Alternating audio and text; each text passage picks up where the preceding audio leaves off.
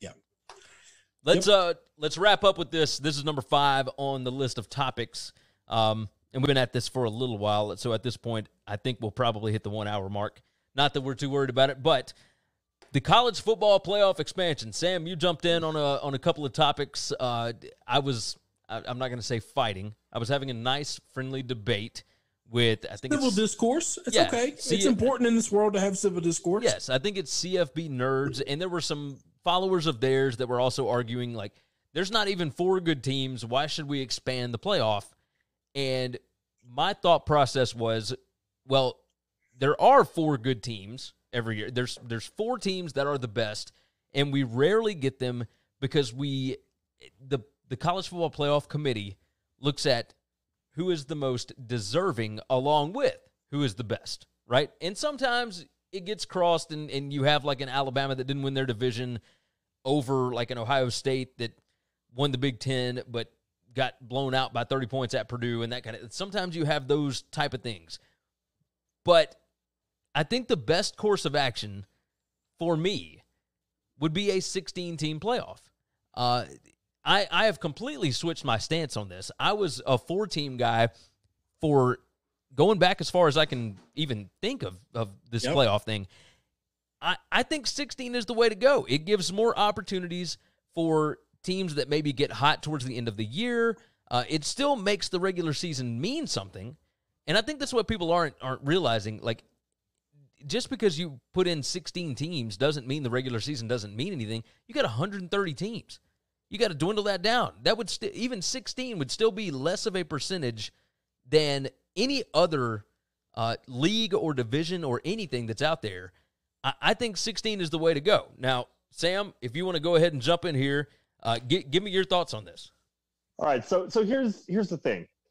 It all depends when you're talking about the playoff. What are you looking to achieve? If you're looking for the best team in the country, a playoff is not the way to do it, because you look at any tournament is going to have upsets. You're not necessarily getting the best team. I mean, look at the NFL. How often do you get like number 1 seed versus number 1 seed? Oh, very rare. It happens, but not often. The NCAA tournament, you haven't had 1 versus 1 versus 1 versus 1 since 2008.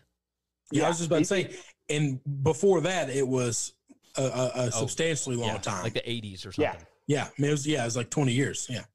And I think back to both times the Giants beat the Patriots in the Super Bowl, and the Giants were there as a wild card, right? Yeah. You're making the wild card and you're winning the Super Bowl. Are you the best team in the NFL, or are you the team that won the tournament that is the NFL playoffs? Yeah, the Washington Nationals last year were in the play-in game. Yeah. So if you're looking to determine the best team, a playoff is not the way to do it. If you want the best team, there's analytics that you can really crunch the numbers in a way that the BCS never could. The BCS computers were not a complete system. I think these days there's enough statistical information that you could account for opponents, and you can get there. That's if you're looking to find the best team. If you're looking to find the most deserving team and still keep the regular season meaningful, then I think an 8-teamer is the way to go, and have only conference champions can make it. So you got to win your conference, and the only way you win your conference is having a good regular season and winning the conference championship game. That makes up your playoff. Are you going to get the best teams in there every year? Not necessarily, but you're getting the most deserving teams because you've won your conference. Chris, what do you think on this? I mean, you know me. I've been a 16-team truther forever. I just believe that every other level of football does it. I don't know why major college football feels like it's this undue burden that we cannot get over. It's just appalling to think about. And I think that would give you the most deserved champion. But the other part of it is we have to stop looking at the very end of the race and think that's the only thing that matters. There's 130 college football teams out there, and one gets to be the champion. And, if you're Memphis and you make it in as one of the at-large teams or Central Florida or Cincinnati or Boise, and you beat a big boy, you upset somebody in this thing, and you make it to the Final Four or to the Elite Eight stage, that's a big deal. That's a win. All across our country, to my knowledge, there is one college university that doesn't hang Final Four banners, that doesn't hang Elite Eight banners, and that is UCLA. Yeah. That's it.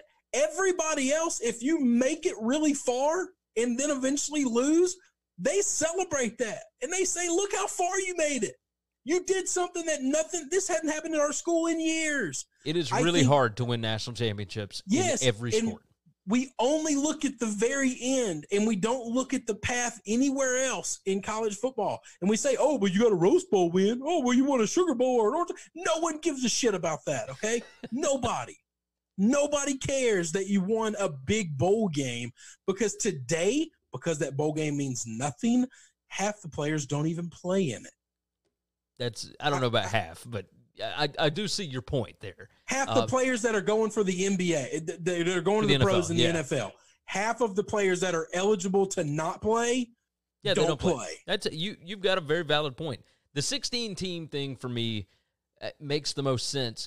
With 8, I don't think there's any way that you still get a group of 5 team in there. I think if you're doing 8, you still can't do conference champions because you can't have 10 conferences.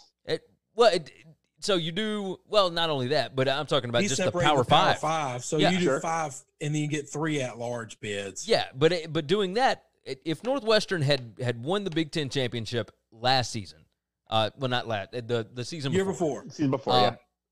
There's still no reason why they should be in a college football playoff with these supposed 8 best teams.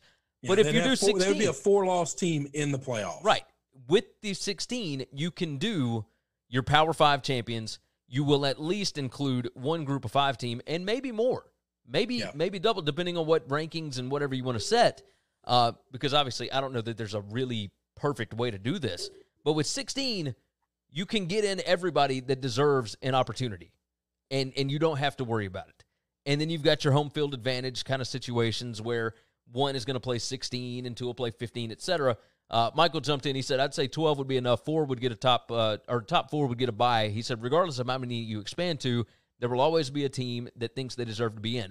I think it's easier to tell a team that's ranked number 17 that they didn't deserve to be in, as opposed to a Central Florida that's undefeated and ranked number 9 and didn't get in. I think when you get into that situation, we're not trying to say that we think that number 16 team can win the national championship. Yeah, we're not saying that at all. It can happen. Guess what? It cannot happen if they're not allowed in. Right. But even if the end doesn't mean 16 never beats 1, hell, it wasn't until Virginia where 16 had never beaten a 1 seed in the college basketball tournament. There's 4 of them every year, and we still let them in. We don't say, oh, but you don't get to make it because you've never won, so there's no reason in being here. Right. So I think I should clarify. I also agree that a 16 team is the way to go. But where I'm going with the 8 is if you're looking at if you want truly the most deserving, and while also keeping the integrity of the regular season. But I agree with you. I think a 16 is the way to go because, you've got an Alabama who doesn't make the conference championship this past year, who absolutely could have gone to the playoff and no one would have really complained. I don't think. I mean, that was a hell of a team that didn't make it into the playoff. Yeah. You got to account for that. Had Northwestern beaten Ohio State the year before last, in my scenario, they get into the playoff. Yeah. But Ohio State was a phenomenal team, and Ohio State gets in too. Yeah. Yeah. Yep. Yeah, if there's 16, then both of those teams get in because the conference there's enough room for all of them. Get in. Yeah, so you get conference champions and then a number of at-larges. And if you want to, if you really want to be fair, then you give every conference, all 5 group of 5 schools get in there. Will they be cannon fodder? Probably. Yeah. Now, if we go to 16, I actually wouldn't be upset with making all 10 conference champions in. I would be absolutely okay with that because, yeah, you're right. Every tournament has cannon fodder. every tournament has those teams that are just proud as hell to be there. And the crazy thing, you every now and again, you get Boise State over Oklahoma. That's right. Yeah, that's you don't get Cinderella if you don't invite her to the ball. That's true. That's true. Now we got to worry about independence and whatnot. Obviously, Notre Dame. Screw those independent. Join a conference. Notre Dame join the damn conference. Yeah, but the other ones don't get the opportunity to join a conference. New Mexico State. Yeah, they do. They would. Yeah, they would. There's these little dinky ass conferences would take some of those teams. You think so? If they were to pick up the phone and they called the MAC, or no, maybe not the MAC. Somebody, the Southwest Conference or something, Sun Belt. Yeah, you think that New Mexico State couldn't get in the Sun Belt? Come on, man. I mean, they got left out of the Mountain West. So, I don't know, because we used to have the Mountain West is way bigger than the Sun Belt, and at some point in time, you just figure this thing out. Yeah. Yeah. I mean, you got the Sun Belt, you got Conference USA. I mean, those you don't nix a good idea because you got three weaklings that nobody wants. Okay, there's a lot of schools out there that don't have a football program. So if Liberty lost their football program, nobody's going to cry for them because they can't join a conference. No. BYU, however. Like BYU's on the other side. Like BYU is closer to Notre Dame than they are New Mexico State. That's right. Now BYU, if BYU wanted to join a conference, they would join a conference. If Notre Dame wanted to join a conference, every conference would want Notre Dame in. That's right. 100%. I think the same is true with Army and Navy.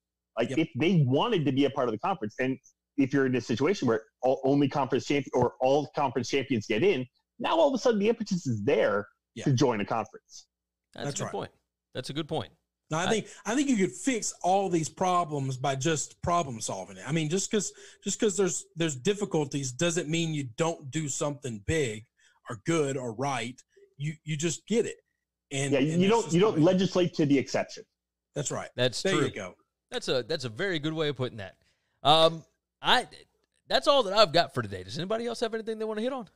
No, man, it's fun. Sam, appreciate you coming on. Oh, absolutely. Thanks for having me. I cannot wait, again, to plug Thursday night. I cannot stress enough how much fun this is. Oh, yeah. Gary, we've been doing this with the West Lot Pirates for 10 years, and it's just an absolute ball. Gary, you were on with us last year. Yes. Had a blast. Chris, I know there's no Avengers movie coming out this year, so we can't wait. I did that against my will. I was really excited about being on with you guys. Anybody who knows me would say, would he rather go watch the Avengers on opening night or talk football draft for 2-3 hours? That's a no-brainer. That's a no-brainer. That was a gift from somebody that I had to take. I can understand it. Just busting your chops, man. It's okay. It's all right. I did it. I'm an old man. I'd walk out of the room if there's 11 people in there, and I went and sat in that thing with 2,000 people. All right. Yeah. I didn't enjoy it at all. It is so much fun. We have such a great time. And anyone who can jump on and listen to us live, I can't wait to interact with people. We had some callers or some listeners last year jumping in a little bit later on. And it was fantastic. So very much looking forward to that. I can speak for both John and Scuzz. We're all excited to really finally get this together with you guys, and we just can't wait for Thursday night. Oh, it's going to be a good time. 8 p.m. Central Time. We will be live streaming.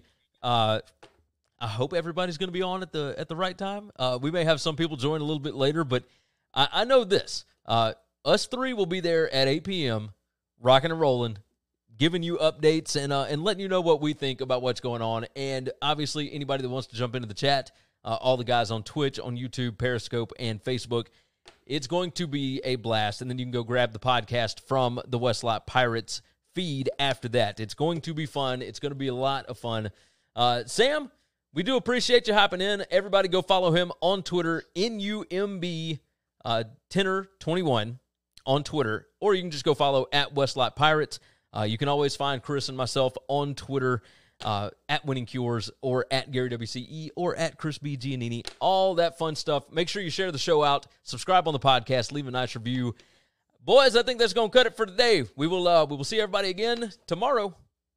Thanks for checking out Winning Cures Everything. If you want to keep up with us, hit subscribe on YouTube or your favorite podcast app. Visit the website at winningcureseverything.com, or you can like us on Facebook or follow us at Winning Cures, at Gary WCE, or at Chris B. Giannini on Twitter. Share out the show.